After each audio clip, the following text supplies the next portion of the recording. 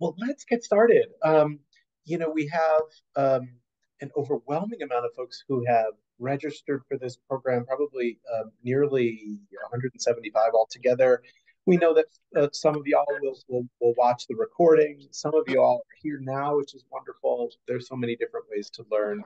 And of course, I think most of us find ourselves in ministry in some way. And of course, that means just responding to the needs of the moment. So if you're watching this in recording, um, beautiful. We hope you feel really fully seen, even in virtual fashion. If you're here live, you're most welcome. Welcome to Yale. Welcome to Yale Divinity School. Welcome to Berkeley Divinity School at Yale. I am Brandon Nappy. I am just completing my first year here at Berkeley, though I'm a very proud YDS grad, 2001. For most of the last 20 years, I've worked as a spiritual director. I've worked in retreat ministry. I've worked as a contemplative teacher, centered prayer teacher, mindfulness teacher, and it's an absolute blessing to be back here YDS and at Berkeley. Of course, it's an amazingly exciting time to be here at YDS. We have the Center for Public Theology and Public Policy that has launched. William Barber's fantastic group that's taken up residence here and doing really, really important work throughout the country. Our Living Village has broken ground, a wonderful new building expansion project that I hope y'all will keep in touch with as it unfolds over the next couple of years. Berkeley is on the eve of a possible renovation of the Berkeley Center. So while we're thrilled that you have connected with us online, we hope at some point in the next couple of years you can come and visit us and reconnect and see all the newness, the expansion. And if you've never been, you're a friend from a distance and you've never been to campus, we hope you'll join us. We'd love to meet you and support you in any way that we can. Today's program is a collaboration between two offices here on the Quad. The Office of Transforming Leaders, which is a new office under my direction and the wonderful direction of Dr. Hannah Black. And this is a new commitment of Berkeley's to supporting clergy leaders and lay leaders for a lifetime. We're focusing on faithful innovation. We're focusing on programming that cultivates resilience and ministry to protect against burnout. And we're just supporting folks who are in ministry in all the ways that you need. So over time, we hope you'll be in touch. We hope that you'll respond to surveys. We just want to know how we can support you best. At Berkeley, we do this in three ways: through online programs like this one, through a new podcast called the Leaders Way Podcast. So check us out, 2 episodes each month. And our new Leaders Way program, which begins with 6 days in residence at Yale each summer, and then continues with 7 months of online learning afterward, focusing on innovation and ministry. And so I like to think of it as summer camp for clergy. And so if you're in need of a little bit of renewal, some fellowship, some connections, some learning, and some innovation in your life, applications are open. I'll throw that in the chat box for this summer's Leaders Way program. This program today is a partnership between my dear colleagues at the YDS Center for Continuing Education, Kelly and Megan, and we're just so blessed by the kind of collaboration and teamwork that makes these kinds of learning opportunities possible. So, Kelly, would you like to say a few words and welcome folks? Sure. Thank you so much. Hello, everyone, and thank you for being with us today. I'd really like to thank Brandon and his team at Berkeley for their vision and work in creating this wonderful series of workshops and courses, and we're thrilled to partner with them today on this offering. Angela is a friend of one of our programs from way back, so it's great to be learning with her. For those of you who aren't familiar with the Center for Continuing Education at YDS, our mission is to reach beyond the walls of the school to provide programming and resources to support individual learners, churches, and communities in engaging with the faith and furthering lifelong learning. We too provide a wealth of resources for those working in ministry. the Yale Bible Study, the Yale Youth Ministry Institute, and the YDS Summer Study are a few of our key programs. And all of the resources on our websites are available at no cost. So I encourage you to visit those and check those out and see if there's anything there that might be helpful to you, and to take a look at our future educational offerings. We are thrilled to be working with our friends at Berkeley, and hope that between our offices and our other partners here in the Quad, that we can just continue to provide experiences and learning opportunities that will help you in whatever you're doing out there, and to enrich and fulfill your spirit. So, Brendan, thanks again for letting us be part of today's workshop. Yeah, thank you, Kelly. You've always been so gracious and welcoming to us, and when I was new on the Quad, your wisdom and insight was indispensable. So thank you for all the amazing work that you do in your office. It's not easy to be in ministry these days, so we're really thankful for all the support and lifelong learning that you provide. Let's see, just a quick housekeeping announcement, and I think we can dive right in. Of course, we'll all stay on mute, though I know that Angela will want our time together to be really interactive, and she'll say a few words about how we can best engage in conversation. But for the moment, please keep muted.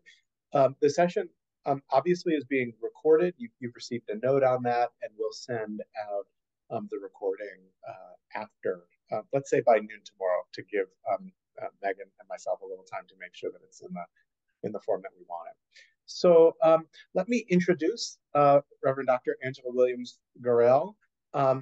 We're just so thankful that you're here with us. She's the author of 2 books, Always On, Practicing Faith in a New Media Landscape, and The Gravity of Joy, the story of being lost and found. Angela's research has been highlighted in the New York Times, NPR, Christianity Today. She's been in ministry for 14 plus years, and teaching has been a big part of her vocation at Baylor, at McCormick, and Fuller Seminary, and of course here at Yale University and Yale Divinity School. What I think makes Reverend Dr. Gorrell's speaking and ministry so powerful is she's working at the intersection of joy and meaning, the life worth living, the intersection of spirituality and mental health. Her Instagram feed is really real and inspirational. She has a beautiful podcast with her sister, the Grief Sisters podcast, and the Grief Sisters book club is available on Facebook. So, Angela, I'm just so thankful for all that you offer to the world, but especially your ministry to ministers. It's really, really critical for us to have support like yours in these heart-stretching times. So we're so thankful for your presence, and we are in your wise and compassionate hands. Thank you for being with us. Thank you. Thank you. Thanks to Kelly, Megan, and Brandon for hosting me today. I'm really grateful. And to all of you for joining us. It is my great hope that this morning, there's 2 things that I love to do when ministers come together, lay leaders and Christian leaders of all kinds. And one is I'm hoping that people feel like their souls are nurtured a little bit, that they get to connect with other people that are like-minded, that are spiritual guides too. And then 2, and that you feel less alone in that work.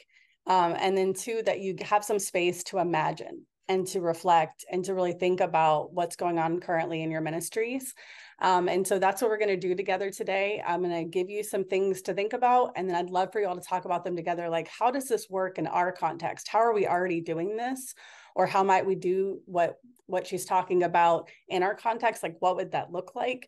So much of our time as clergy is spent doing, but having very little time to actually reflect and especially to imagine. And so that's what we want to give you a little bit of time to do today. And there's going to be a workshop online that's going to follow this one in January 2024. So next month, which is wild. I can't believe what year we're in, people, but in January, there's going to be a workshop that's going to follow this one. And so if you're feeling like, where you're going to actually be able to really spend a week, like once a week, imagining with other clergy, with other lay leaders, what this looks like in your context, hybrid ministry. So I hope you'll join us in January. If today is sparking a lot for you, we're going to have more time to really dive in together and actually maybe try to implement some of the stuff that we're talking about today and test it, and then come back and talk about what went poorly and what went well, and keep going from there. So I became really interested in the new media landscape when I was a doctoral student.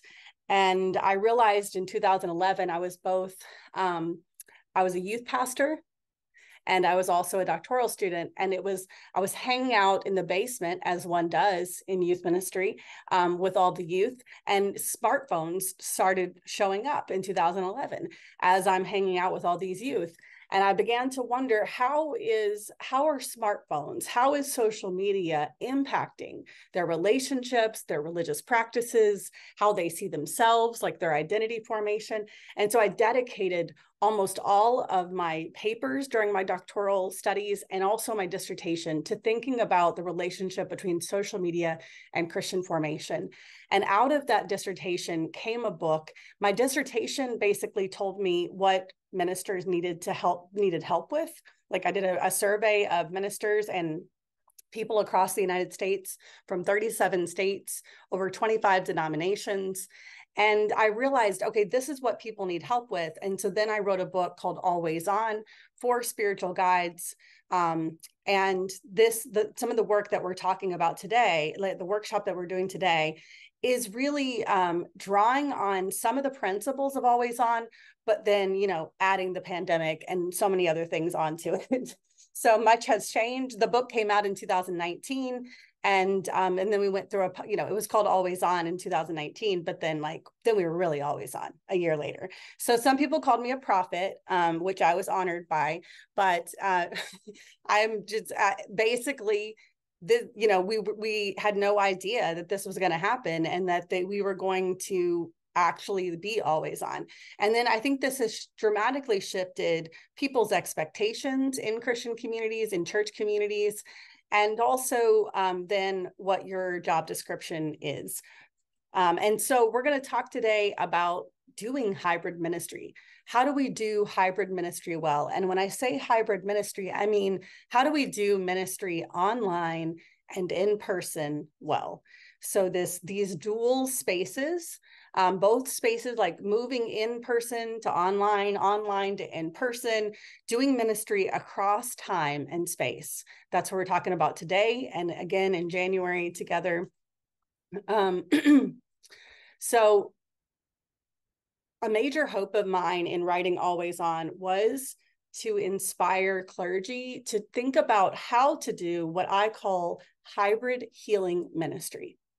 Hybrid healing ministry. When I look at the ministry and teachings of Jesus, what I see is someone who was a healer.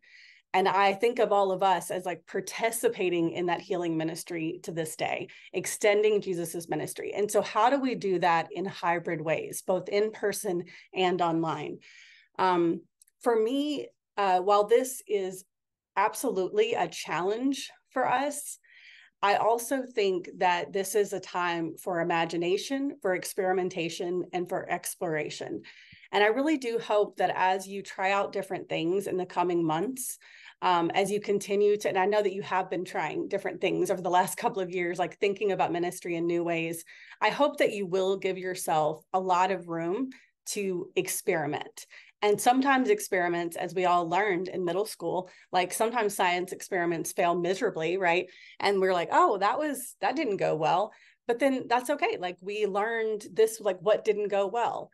And then sometimes experiments really nurture a connection that we didn't imagine, And so I hope that you'll see this hybrid ministry as a time of experimentation, exploration, imagination. I'd love, as we're thinking about the digital landscape, I'd love for us to think about it as a place. Oftentimes when I'm training parents about how to help their teenagers to think about the social media landscape, I'm think about it like a place, so that when you ask your teenager, how was your experience at that football game? Who did you sit next to? What was it like? Did you enjoy yourself? What happened? I encourage parents to ask the same things about the social media landscape with their kids. So what's it been like on TikTok lately? Who have you been connecting with? What have you seen? What's it been like? How does it make you feel? We're going to get back to that in a second. But I think if we think about the digital landscape as a place, all of us as clergy, then we can think about it as a culture that we are ministering within. And in some ways, that culture has some of the qualities that the United States in-person culture has, right? So there are some ways that we've taken who we are into digital landscapes. And but in many ways, that culture is different, or it has its own distinctions. And so, for example, if I'm going to go minister, as I have, like I've led a class on leadership in Kenya before, so I went and taught a class in Kenya, in Nairobi, to be more specific. And I was in Limuru as well. And before I went to Kenya, like I read up on it, like I tried to learn about it, right? Its cultural customs, what does it look like to navigate a class there? And to prepare myself. And in some ways it was the same as teaching at Yale or at Baylor. And in other ways it was quite different. And so it was important to understand how time worked, how relating worked in Kenya.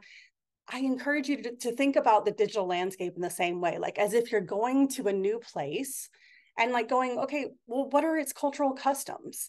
Like what are the practices of this landscape?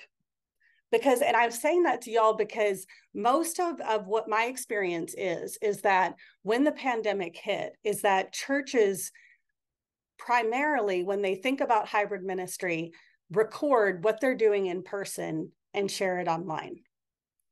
And that's not studying the landscape and then trying to minister it in a new way. That's just doing what we do in person and recording it for online. And so I'm encouraging all of us to say, okay, what does it mean to really understand the practices of this place? And then to minister in such a way that it attends to these cultural practices and makes sense in this landscape.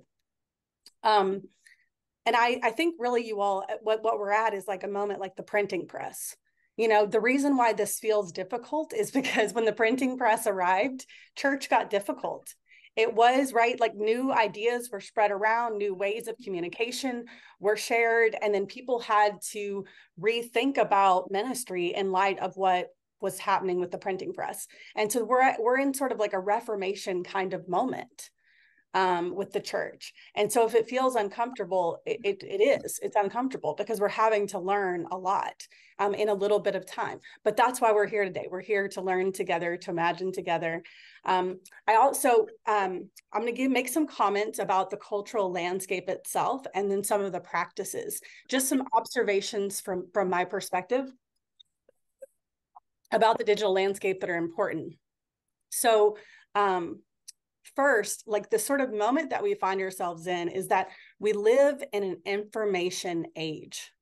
For centuries before the printing press and even after it, but especially before it, like we lived in an information poor society, you know, and people needed to find people that could read, that could write, to know and to understand things. They were like gathering around leaders and clergy and saying like, tell us like, you know, what to think and you know, share information with us about what's going on. We now live in an information-rich society. We live at a time when we can pretty much know anything. ChatGPT, you know, being one of those ways, Google. In general, we experience information overload. So every day we are invited through email, social media platforms, news headlines, you know, so many different outlets to take in copious amounts of information. So we are rich in information.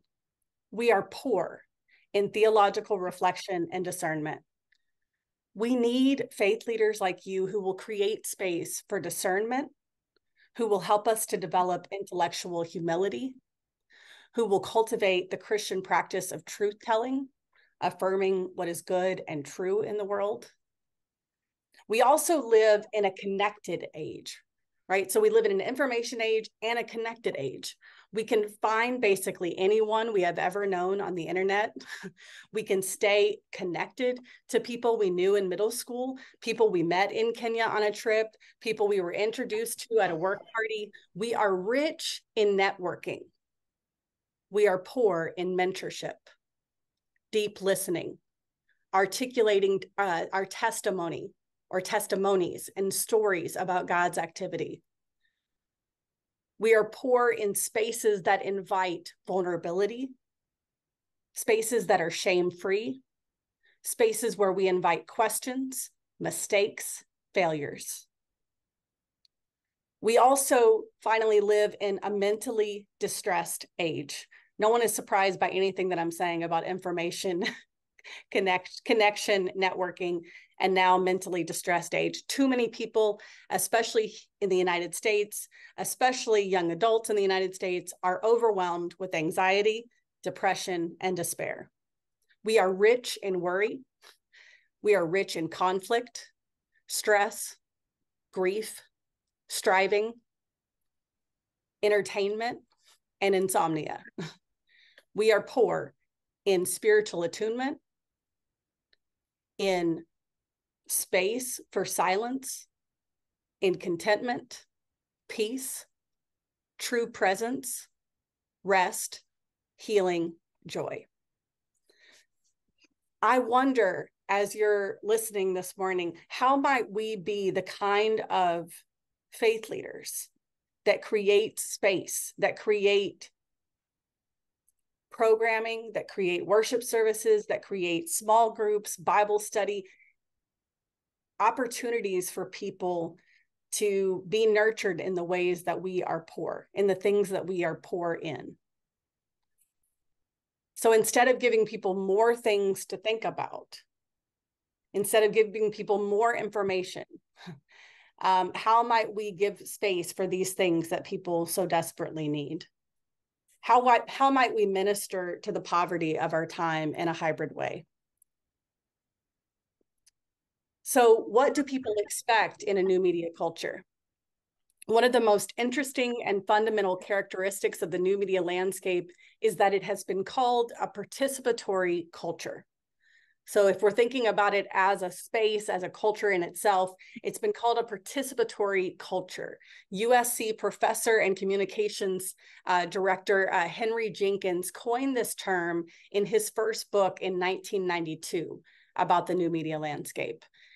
So we weren't calling it the new media landscape at that time, but he was noticing right away, this is a participatory culture. And so Jenkins defined the characteristics of participatory culture online, specifically noting that it has dynamic, interactive qualities.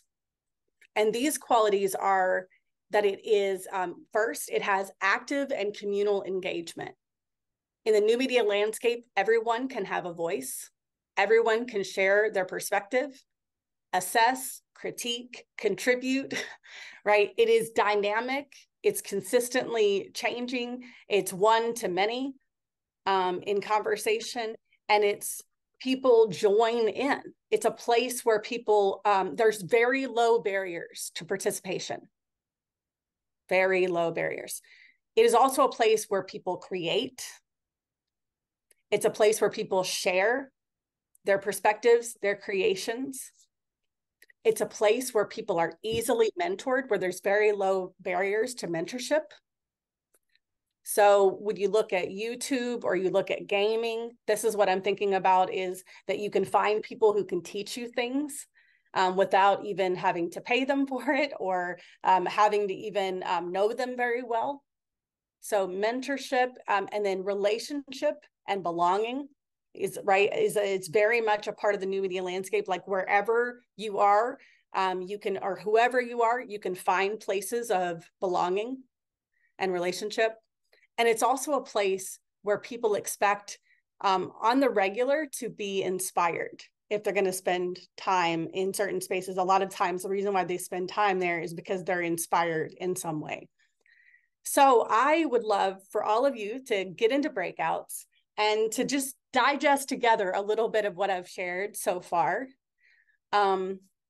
from my perspective, when we are creating digital experiences, these are qualities that we want to focus on and integrate. And so I'm wondering if we could all get together in breakouts and talk about what does it look like in designing worship services and other types of communal experiences to invite people into meaningful action and reflection, dialogue, creation, and mentoring relationships. And these things could happen both asynchronously or, at all different times, people doing these sorts of things that we might imagine together, or at the same time, like we are right now. We're in a synchronous experience right now. Those of us who are actually on right now, those of us who are listening later, you're doing this asynchronously, right? And so how might you integrate one of the values? This is what I would love for y'all to talk about together. How might you integrate one of the values of participatory culture into your hybrid ministry, either in a new way or a deeper way? And you could also talk a little bit about the poverty of our time and how that connects to the poverty of our time as well. Okay, welcome back, everyone. Welcome back. So in a minute, well, so after the second breakout, then we'll do some large group conversation. But the first thing that I'm inviting you to think about, so far is, okay, let's think about this new media landscape as a place with particular practices. How do we nurture those practices in meaningful ways in order to participate in people's healing? How do we interact in this culture in ways that make sense in this landscape? The second thing that I'm inviting us to think about today is what I call hybrid pastoral care. Hybrid pastoral care. Part of ministry in a new media landscape includes ministering to people's social media and other types of new media experiences. And I'm using the word new media, or the phrase new media, to talk about so it's both new media includes social media, but also practices like blogging and sharing and posting and all that language, all those new actions that we do because of new media. It includes devices, iPads, smartphones, laptops.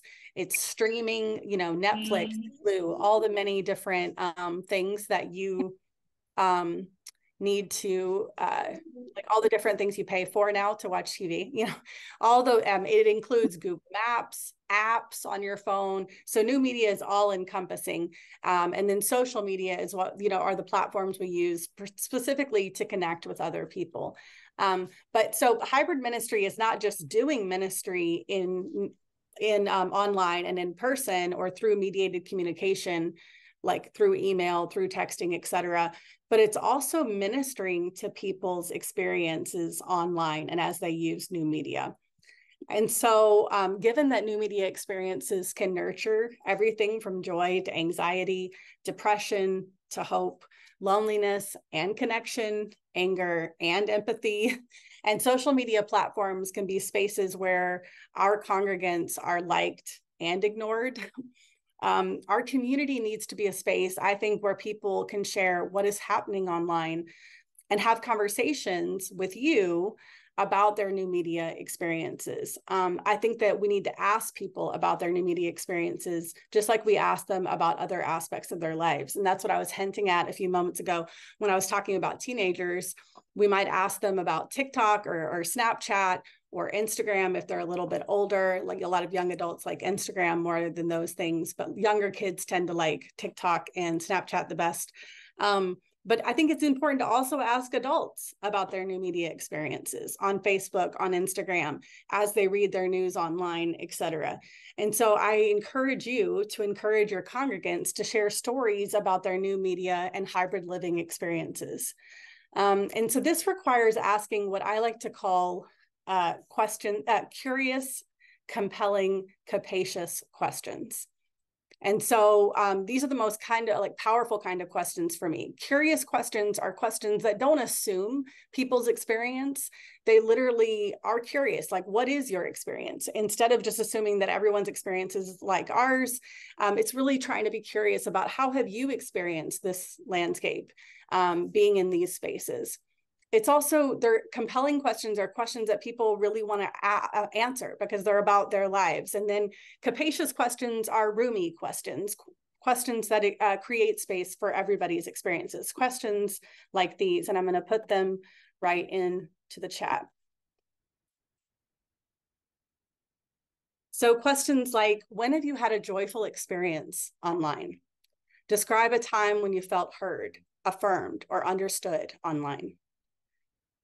Or how does social media help you to love God and others? On the other hand, how does it prevent you from loving God or loving others? When have you had a painful experience online? Describe a time when you felt unheard, bullied, left out, or misunderstood online. What are your top 3 feelings you experience when using social media? And why do you think this is so? I've done this, like these sorts of questions, you can have people turn toward each other and talk about in it, like during the middle of a worship service, if you're talking about what it's like to live in a hybrid landscape, to live in these new media spaces, and have people turn to each other and answer questions like these. You could also, I've done like Survey Monkey, where I have everybody use their phones for the feelings question, like what's one feeling you feel online, and have everybody answer it. And then it creates a word cloud behind me, and you immediately know what several hundred people in the room think. And then we all have a conversation together about the word cloud. Have you ever disagreed with someone or had someone disagree with you on a social media platform or through a technological device? What happened? Again, it's capacious, right? So it's not assuming that something bad happened or something good happened or that it was easy or that it was hard, but it's like, what was this like for you? Have you ever gotten really angry while using social media? What happened? Why? What happened? All of these kinds of questions do multiple things for congregants, for people in our communities. One, it invites theological and critical reflection on their experiences in the new media landscape. The number one thing that my survey for my dissertation demonstrated was the very little bit of theological or critical reflection that was going on related to the new media landscape. One of the questions in my survey was, how does social media help you to love God and or love others? The number one thing that people said, the first thing they said, it was an open-ended question, was always, I've never thought about this before. That was the most common thing that people said. And so first, it's really inviting people into like, where is God in this landscape? Where is God in your life? And then also, where does your faith come into how you are in this space? How does it impact the way that you interact with other people? And then the other thing that it does is it provides opportunities for us to minister to people where they are at. We don't know what people are going through. Y'all already know this, right? You've been clergy for a long time. You've been spiritual guides for a long time. You know, unless I ask somebody, I don't know what's going on in their life. And so for some of us, like we don't know to talk about what's happened on Facebook with other people. We might talk to like our partner or a good friend about it, but we don't know to necessarily talk to a clergy person about this really difficult experience or this way of like navigating the new media landscape, you know, but people are stressed about it. It's hard. It's an aspect of their lives that I think they need ministering. They need your ministry in the midst of. And so the next breakout question, and Brandon's going to post it right now in the chat, and then we're going to also broadcast it to everybody, is have you ministered to the social media experiences of congregants? So you could also say new media experiences if you want to go broader than just social media, but have you taken time to listen to people's experiences with new media in your community? If so, what has this looked like? So help other people around you that maybe haven't had this opportunity yet, like they haven't thought much about this yet or done this. So if you've done this a lot, what has this looked like? And if you haven't, and how has it gone? What have you learned? If not, if this hasn't been at the forefront of your mind, what might this look like in the context that you work in and volunteer and lead in?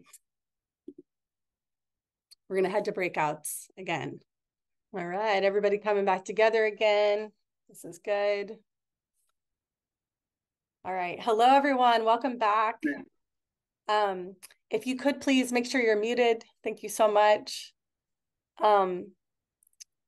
If you would like, I would love to hear from a few of you about your observations from the last two small groups. So if someone had an interesting idea, something that they're doing that you would like to share, or if someone just had an interesting idea that they haven't done yet, but like that you would like to share, or if you have a question for me that maybe I can answer, you could put an X, just put an X into the chat, and then I'll call your name. If you have a question or a reflection from your breakouts, I welcome them right now.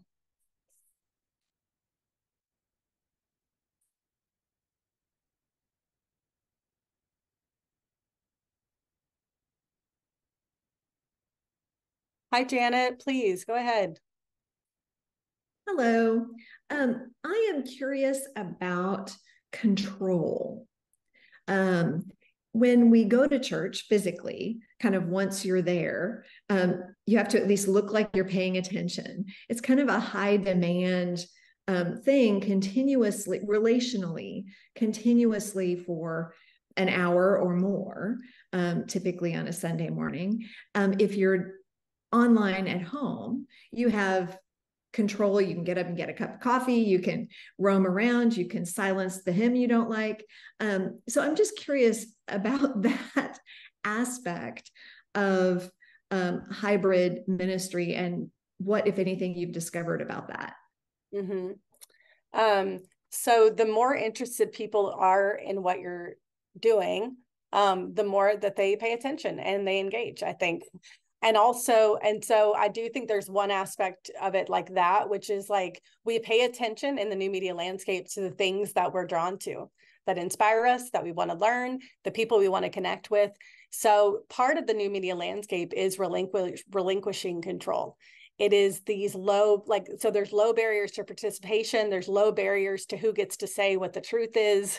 There's low barriers to who gets to lead things, who gets to be interesting, And so in some ways we are relinquishing control that we've normally had in physical, in-person spaces.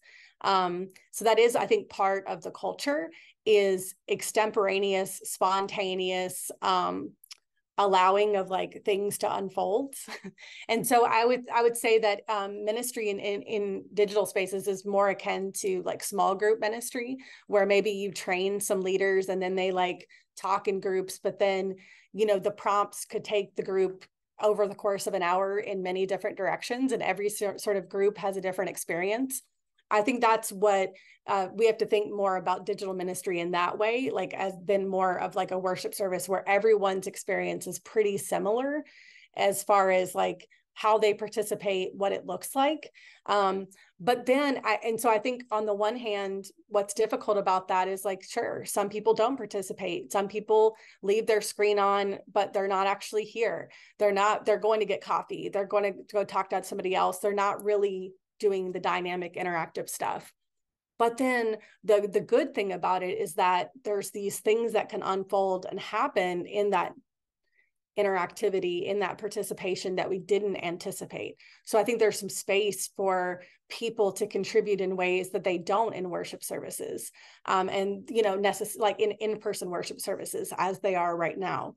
But I do think that that's something that we want to think together more about, because the expectation because of the pandemic for most of us, when we watch a worship service online, the expectation is I don't have to participate if I don't want to. So if we want people to participate, we actually have to change that expectation. And so that's something for all of us to talk about. How do we change? And so each week, I'm doing 4 concepts today. The first was participatory culture. The second was hybrid pastoral care. In January, when we do the workshop, we're going to have a couple hours each week dedicated to each thing. So we'll be thinking together about participatory culture. Why are people getting online and wanting to participate in the new media landscape, but then getting on into our worship services and not wanting to? How do we shift those expectations? What might that look like to encourage more participation? We're going to dream about that together. I think it really takes some imagination on our parts. we need to figure that, you know, but in January, I'm going to give some concrete examples for each one of the practices too, each week, of churches that are doing these things in what I think are interesting ways. Thank you for your question. Someone else, reflection or question?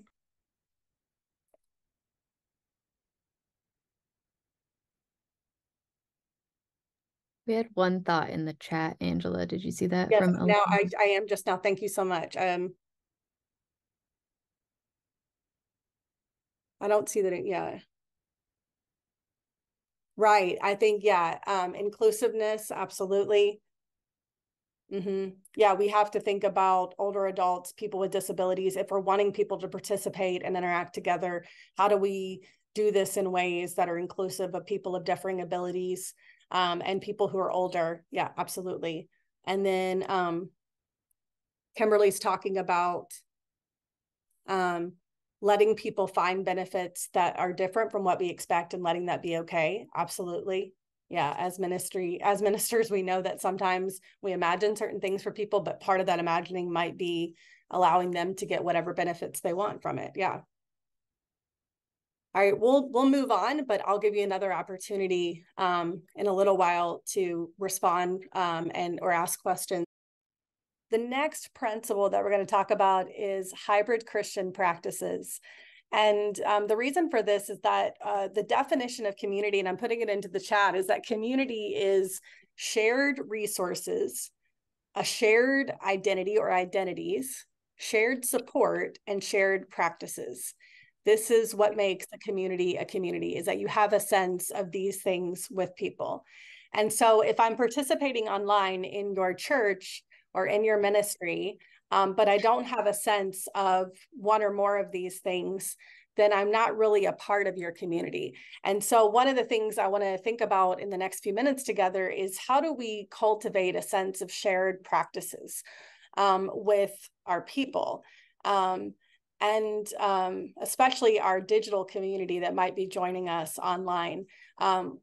Really, it comes down to that we have to teach about shared Christian practices. And Christians have historic Christian practices that we have engaged in for centuries, but sometimes people of faith don't have a way, they don't really know how to articulate this. And so I love Dorothy Bass's work on Christian practices. She's done rich work for a couple of decades on this and has gotten a lot of other people to join in that work. Christine Pohl's book, Living into Community, walks through 4 Christian practices and I think really helpful ways. And so what I'm encouraging us to do today is to teach historic Christian practices such as, these are just a few that we could name: prayer, gratitude, hospitality, listening, fasting, celebrating, lamenting, simplicity, peace building, to teach these things in hybrid ways. And so, because sometimes we might not know as people of faith, oh, when you're talking about hospitality in your sermon, in this small group, in this Bible study, you mean online too. You mean on Facebook, you mean on Instagram, you mean as I'm using new media devices of all different kinds. When you're talking about practicing my faith, you mean in the new media landscape too. And so, for example, if I'm going to teach Romans 12:15, which is that we are to rejoice with those who rejoice and mourn with those who mourn, to rejoice together, to lament together, I might talk about it. I might do it in 3 different ways when I'm teaching this practice. So first, I might say, what does it look like in your in-person interactions? And I might even use that language with people in your in-person everyday interactions with people at the grocery store, when you're having dinner with people in their home, when you're connecting with a friend or with family. What does it look like for you to rejoice with people who are rejoicing? When something wonderful happens to someone else, what does it look like to join in their rejoicing for you in person? How do you do that when you're sitting at dinner with them? And you might give some examples of what that looks like. But then during the actual worship service, I could also actually give people an opportunity to rejoice, for example, with one another. I know a church, St. John's Cathedral, once a month here in Los Angeles, they invite everyone to the front. It's an Episcopal church here. They invite everyone to the front once a month, and they say, if you are rejoicing about something, come on down. It's like The Price is Right, y'all. And they like, people do, they come down and they gather together around, and the rector goes to each person and says, what are you rejoicing over today? And they go down the line, and it's like, I'm in remission from cancer. We rejoice with you. I just got a new job. We rejoice with you. My child just graduated. We rejoice with you. And it is like, it fills the space with joy, because you cannot help but to be filled up by what is happening. And I could imagine that then you could say, also, those of you online, like Vicki is saying, where you greet the people who are with you online, both at the beginning, at the end, all throughout the service, you're saying, okay, if you have something to rejoice with us about, please put it in the chat. Tell us, we want to rejoice with you. And then maybe you have someone or text this number. Maybe even like, maybe you have the cell phone up there with you, and you get some text from people. Okay, we rejoice with you about this, Kelly. Like, we're so glad, and you're doing this so in person, across in a hybrid way, and online at the same time, rejoicing. Okay, well then, and you could do similar with laments, right?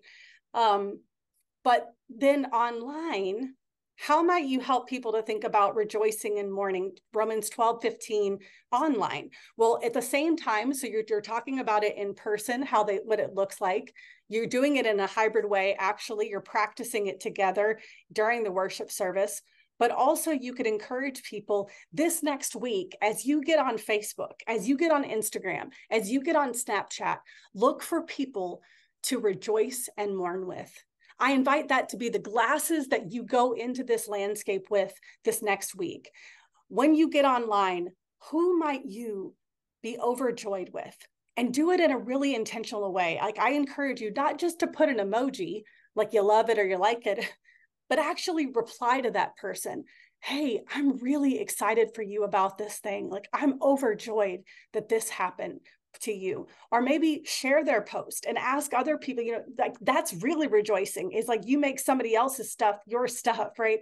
Or you message them, you do give them a direct message, what's called a DM. Like, you DM this person and you tell them in a really intentional way, hey, I saw this post that you had, and I wanted to tell you how excited I am for you, how I'm celebrating with you. Or I saw this post and about your dad's passing. Like, one of my friends, her dad passed away yesterday, and I wanted to take a moment to message you and to tell you that my heart is breaking with you. It aches with you. This is such a tender loss.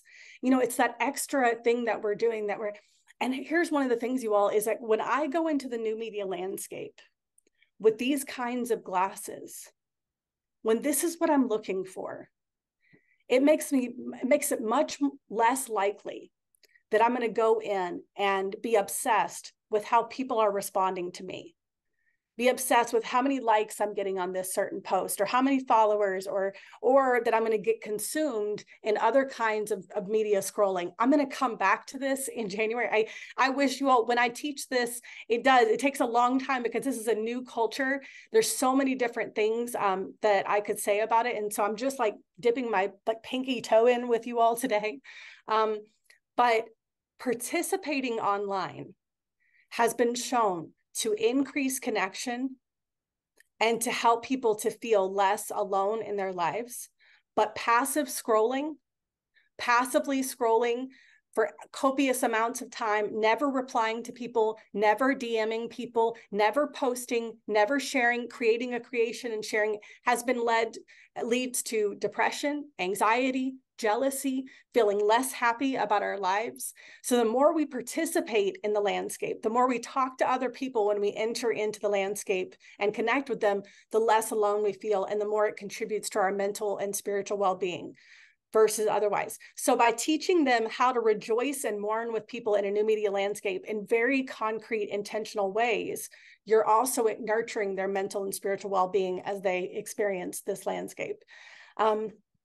So we're going to jump back into breakouts again. I'd love for y'all to talk together about, what do you think about teaching Christian practices and spiritual disciplines in hybrid terms? If you have done this, what is one example from your ministry? And if not, what might this look like for you? Teaching hybrid Christian practices, or teaching Christian practices in hybrid ways. All right, everyone, we're coming back together. Please don't forget to mute yourselves. I know you've been on chatting it up with each other. I'm so glad. Okay, so we've talked so far about 3 principles of like hybrid ministry, doing hybrid healing ministry. And so the first is understanding the new media landscape and incorporating some of its practices, its ways of existing in the world into our ministry practices, or thinking theologically, thinking critically about what it looks like to be a part of this culture, to do ministry in this particular kind of culture, a participatory culture. The second thing that we talked about together was hybrid pastoral care. How do we minister to people's online and mediated experiences? And then the third thing that we were just talking about is how do we teach historic Christian practices that are the things that help us to actually live out our faith in hybrid ways and do them in hybrid ways.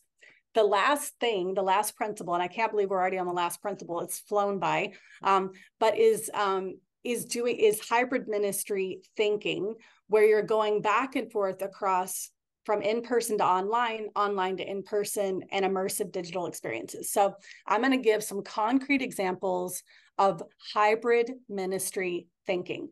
So this is being very intentional about how you're connecting, integrating online and in person with people, helping people to, yes, okay. So the first example is going from in-person to online. So one way of engaging in hybrid ministry thinking is creating ways for people to do in-person activities that they then come together in some type of digital space to reflect on, share, talk about. And so it's moving from the in-person experience to a gathered digital experience. So for example, say you want to teach hospitality. And like I said, Christine Pohl, Living into Community, her book, she was a Christian ethicist. She passed away recently. In her book, Living into Community, she talks extensively about this historic practice of hospitality, what it is, what it looks like. So say you're going, you know what, in our community, we really want to focus on hospitality for the month of December into here, you know, okay. So we're going to look at what does it look like to be people who practice, who live out hospitality. So maybe on Sunday morning, you're in person with everybody in a worship service, and maybe people are joining you online as well. And you explain this historic practice of hospitality. You have people talk about how they've done it in their lives, how they'd like to do it differently, that sort of thing. And then you give everyone a prompt and you say, I would love for you in the next 2 weeks to invite one of your neighbors that you don't know on your street to have a meal or coffee with you, or dessert, like you know, and it could be something that you buy or something that you make yourself. And you just you extend hospitality to a stranger in this next couple of weeks. And so you can meet them out in public and have coffee with, or you could have them in your home, whatever you feel most comfortable doing. And then we're going to get together, and you could pick an online platform that makes sense for your community, or you could have a couple of different ones.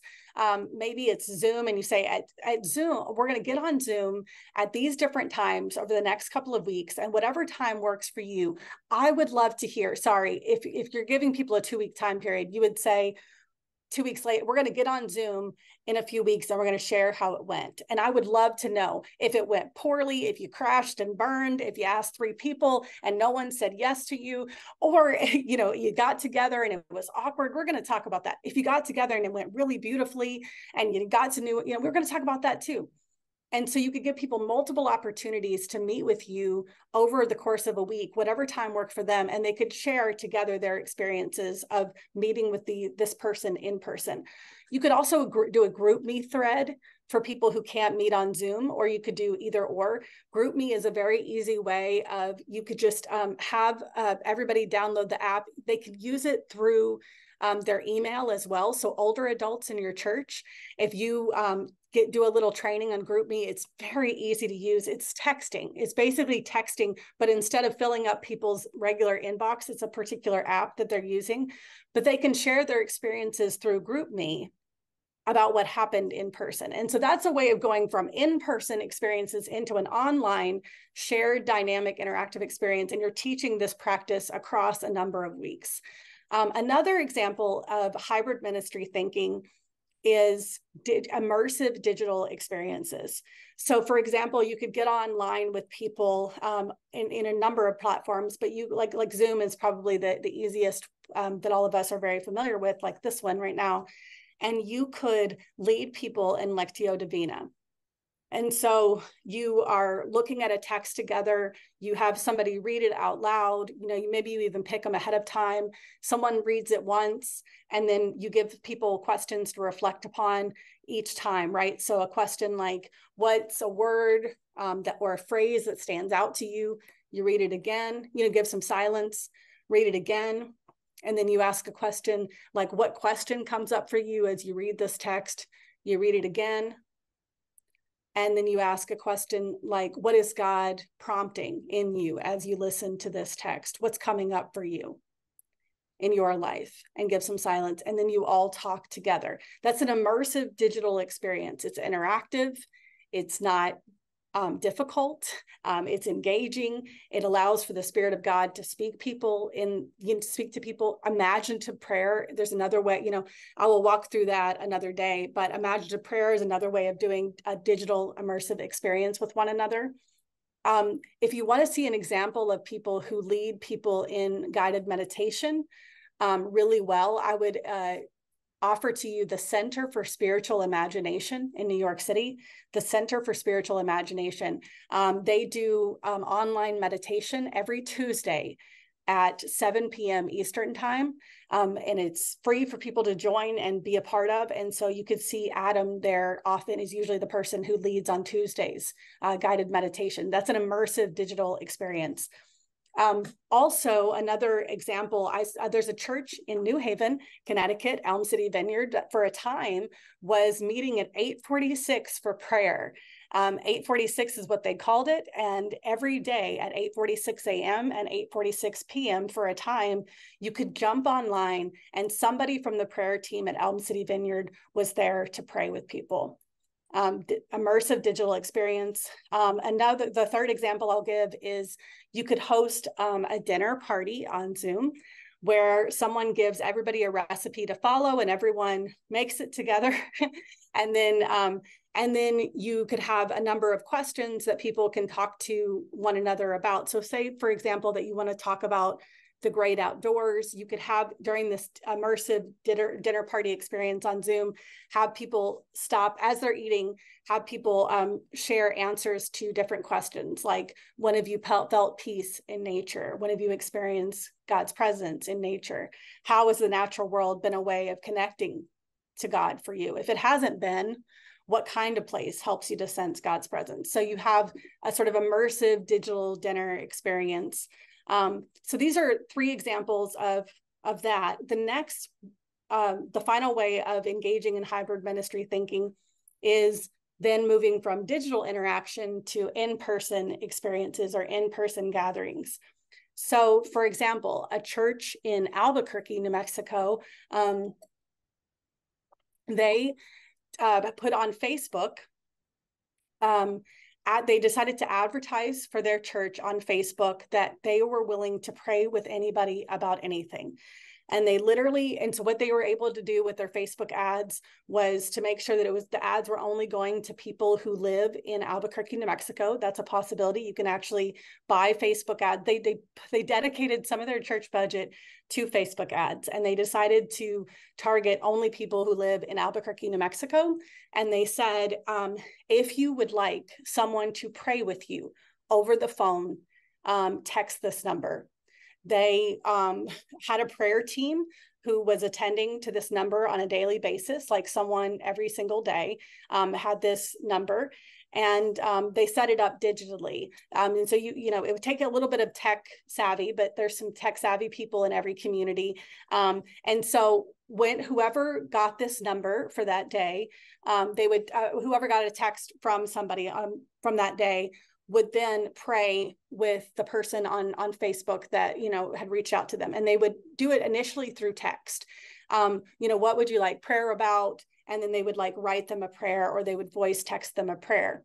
Well, then they went a step further, and they said the prayer team was prompted. They were trained in how to do this. And they said, if you would like me to call you and pray for you over the phone, I will. If the person wanted prayer over the phone, and many people took them up on it. They called them and prayed for them. If they didn't take them up on it, they went to the final step. Or if they took them up on like talking to them on the phone, they went to the final step at the end of the prayer. They said, hey, we meet at this place in Albuquerque every Sunday morning at this time for church together. I'd love to meet you at the front door. If any day you would like to come to our church, let me know. Text this number, say you talked to Angela, and I will meet you at the front door on this Sunday morning that you want to come. You all, tons of people came. 30% of the people who they prayed for came and visited their church because someone said, I will meet you at the front door. And they were somebody who had prayed for them. They were willing to then come to the church. It's an incredible way, I think, of using technology, digital experiences to then a mediated experience into the online experience and nurturing community with each other. I only say that not to say like you need to do this kind of prayer ministry right now, but to spark your imagination and to say like, what does it look like to connect with people in the digital landscape and then encourage that in-person connection with them. So we're going to do one final breakout together, another 8 minutes. I would love for you all to talk together about one example of each of the things that I'm talking about. Can you come up and do as many as you can? Maybe you only get through one of them, but what's one example of an in-person to online experience that you can think of that you've done or that could be interesting in your community? One example of a digital immersive experience and one example of an online to in-person experience. Maybe choose one or two, try to get through all of them if you can. Okay, everyone, welcome back. Brandon has actually just put a link to my workshop that's in January. That's a 4-week version of what we're doing today, where we're going to actually get lots more rich examples of each one of these things and dive into each one for a couple hours a week. And we're actually going to imagine some experiments and then go experiment with your people. And then we'll come back and talk about it the following week. And so if you would like to actually do some exploration, experimentation, imagination in a really intentional way together around each one of these things, please join us in January. Like I said, I've been in ministry myself 14 years as a pastor before teaching in the academy. I know that you don't get a lot of time to reflect and imagine. You spend a lot of your time just doing ministry, but this is an opportunity to really think together about how to do these things, some of these things well, differently, better, in new ways, in deeper ways, that sort of thing. And so, yeah, thank you so much, Tammy, for your question, and Hannah for answering it. If you have a reflection on anything that's been talked about in the last 2 hours or a question for me, please put an X in the chat. I love to hear your illuminations, like, this is the thing, this is what I'm going to be thinking about the rest of today, or this particular thing is weighing on me, or what about this? So please, if you have a reflection or a question, I'd love to hear it. I know it will benefit the community too.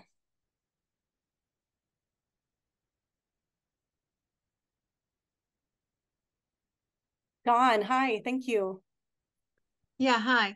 I was going to say, I think one of the things that you're actually demonstrating and that we can do more and that I've been experimenting with too is the fact that you're sharing resources. You're coming to us from Berkeley, but I found out about this from Yale, and this is all melding together, but it really calls into question and the United Church of Christ, right, about autonomy and how we all stay separate. And we were talking about in our group how that's part of things falling down and what does that mean. And one of the people in our group is from an area where people are half time basically.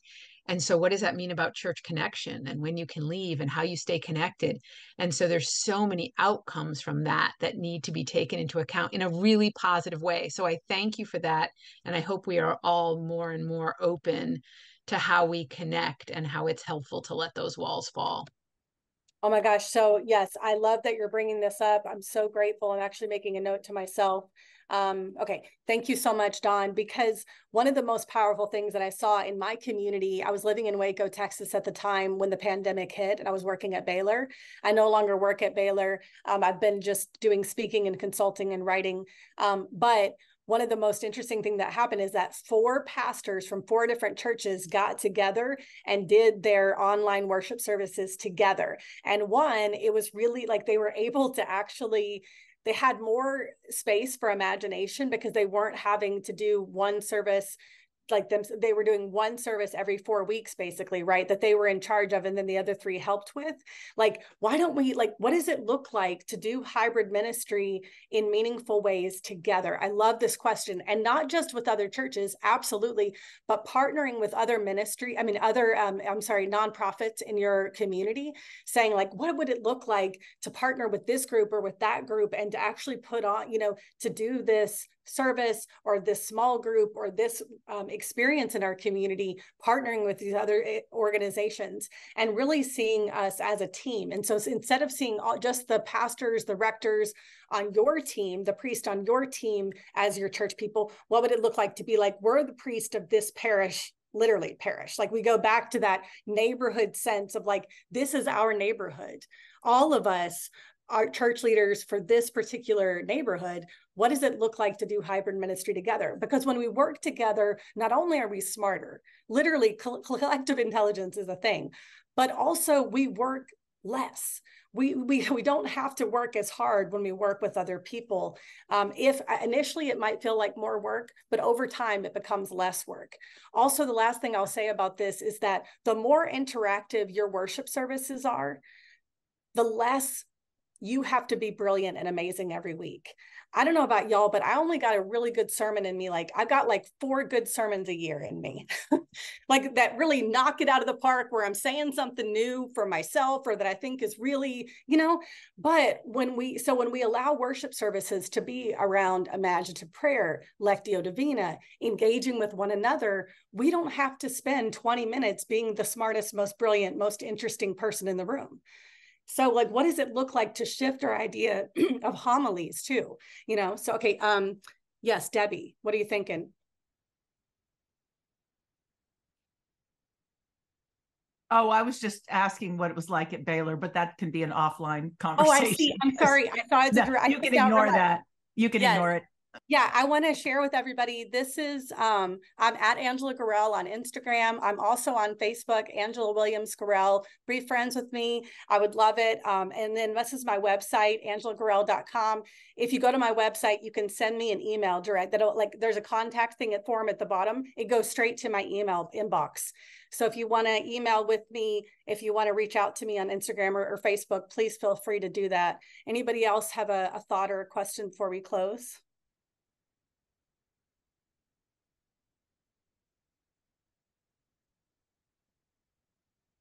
Okay, since no one else has a thought, thank you so much for what you're saying. I'm just going to pray for you to close us out. God, thank you so much for each person in this digital space, for each person who has joined us from other countries, from other states in the United States, from across the United States, from across the world. God, I thank you for these leaders, for their hearts, for caring about other people. God, as they move toward the Advent, give them strength. Give them guidance, sustain them, help them to have the peace that passes all understanding. Anyone who is grieving in this space today, would you comfort them with the comfort that only you can bring? Would you help other people to support them in the ways that they need to be supported, even as they are clergy and spiritual guides themselves? God, we pray for us to feel your presence as we prepare our sermons, our worship services, our small groups, our Bible studies for the coming weeks. God, would you guide us? Would your wisdom nourish us? Would you nurture our imaginations? God, we want to join with you in what you're doing. And we think of so many places around the world that are experiencing difficulty, strife, war today. We think of Ukraine and Syria. We think of Sudan. We think of Israel, Palestine, Gaza, West Bank, Lebanon. God, we lift up these places to you, Lord. Have mercy. have mercy on each one of us, on these places around the world. God, we thank you for your faithfulness, for your mercy, for your compassion, for your love. In Jesus' name, amen. Go in peace. Thank you, friends. Thanks for being with me. Thanks, everyone. Thank you. Thanks for learning together. Angela, thank you for sharing your gifts, and be assured of our prayers as you minister to so many ministers and clergy around the world. We're so grateful to you and all you do.